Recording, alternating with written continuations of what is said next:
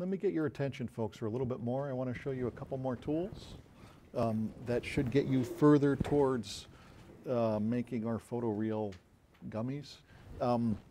We're going to start to talk about a very particular type of modeling called subdivided surface modeling, which is exactly what it sounds like.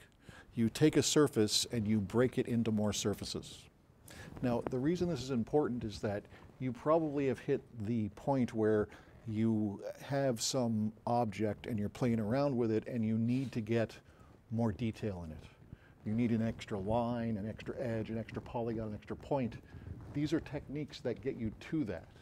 I'm going to show them to you, and then you can play around with them, and they go on top of all the stuff we already know, the 1, 2, 3, the QWER.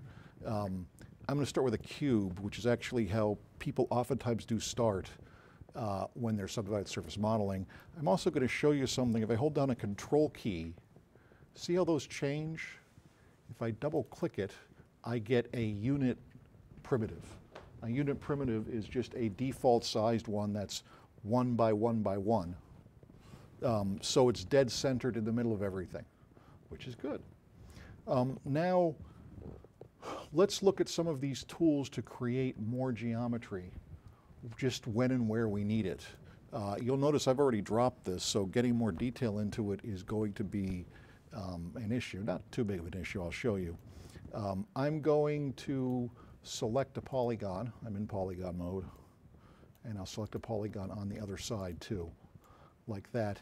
And I have tabs over here in that I have so many tools that they can't store them all in one place.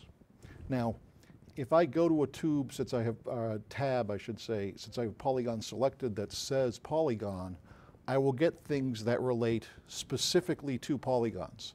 And these are all sorts of tools that do things to add more geometry. With that said, I'm going to show you under basic some ones that are just sitting there under the right mouse button. When I click my right mouse button, I get what's called a modal menu. A modal menu is a menu that changes based on what mode I'm in. So you'll see when I'm out here, it's giving me other stuff.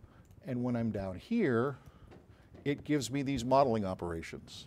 I'm going to choose this modeling operation called bevel, and watch what happens when I do. Okay, I got a tool. We can already see we have tool settings over here. And if I click anywhere, I'm going to get the interactive part of that tool. There's the interactive part of that tool. You'll notice it has two controls. One control stretches out like that. The other control scales the whole thing, like that. See that? What's happening on the other side? Oh, I must have dropped that other polygon.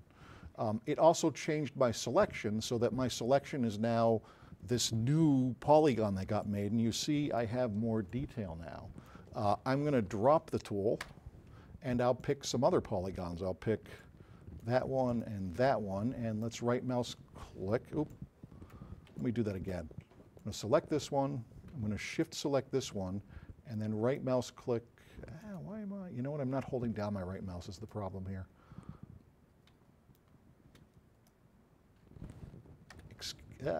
One more time.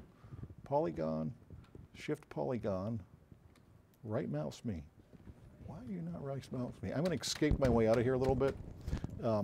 Escape generally gets you out of stuff when you're in trouble, like I feel I am right now. We'll try that again. Finally, good. Okay, I'm going to bevel these polygons. And again, if I click, I get something in the middle, and you'll see it's doing both of them together. When I selected them like that, it should do that geometrically. And let's say I want to do something else with them. Let's go into scaling mode. If I scale them, I'll push them out like that. See that? Again, if you have questions, you can ask. Okay, so I've already modified that a bit with this tool called bevel. Let's try something else. I'm going to go into edge mode, and I'll pick this edge, and I'll right mouse click, and I get similar tools. Let's try bevel on an edge. And that's sort of what you think of when you think of beveling an edge of a table or something like that more directly. And you know what else I'm going to show you while we're here? I have our 1, 2, 3, our different modes of selecting points, edges, and polygons. And something I want you to notice is that if I go back to polygon mode, my old polygon selection is still there. If I go back to edge mode, my old edge selection is still there. I haven't picked anything in point mode, although it's using that, which is what I wanted it to do anyway.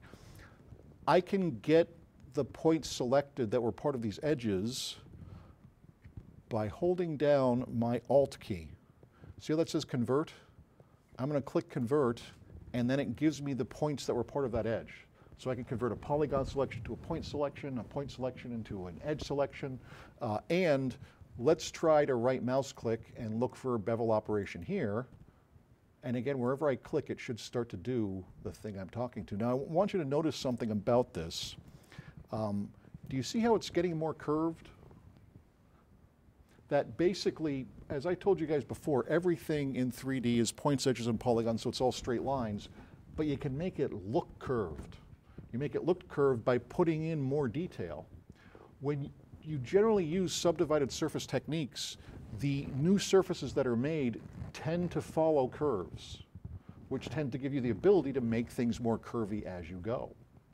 I'm going to show you one other tool here, and then I want to let you play around with these modes and see how you can work them towards our gummies, okay? I'm going to hit escape to get out of my modes there, and if I click anywhere now, I'll be unselecting, which is good. Let's go back to polygon mode over here. We still have those two polys selected. Oh, yeah, no, this will work. I'm going to right mouse and I'm going to try an extrusion. Extrusion pushes something out. I click, and then it gives me this tool, and you'll see that, it gives me new geometry around everything. If I scale this selection with my R key, I can kind of make that go up like that. See that? Let's try an edge extrusion while we're here. You know what I'm going to use? I'm going to go to edge mode. I'm going to pick this edge here and this edge here. Hold down my shift key. Right mouse them. Let's extrude them. We'll play with this controller. There we go. And you'll see it made 3 extra polygons there, 4 or 5 actually, I should say, that go around that surface. And let's try some point extrusions while we're here. I'll go over into point mode. I'm going to use my right mouse button to select. My right mouse button selects anything that's under the grouping of this square when I select it. So I selected those 3 points. I could select these 3 points if I wanted to instead, and then I could deselect that one. Let's just reselect. And I'm going to hold down shift and get this one. Now I'm going to right mouse and let's extrude these guys. And you see we get these same sorts of tools coming out, and we can expand stuff about them. Okay, so anybody remember what this surface was, what this object was? That's right, cube, that's right. Was a cube, is no longer a cube. These are some subdivided surface tools that can give you a lot more detail to your model just where you need it, okay?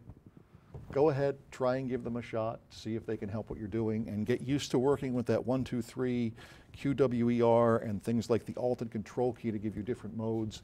And remember that right mouse button under selection, if I hit escape, will give me a bunch of modeling operations, and I just showed you a couple of them.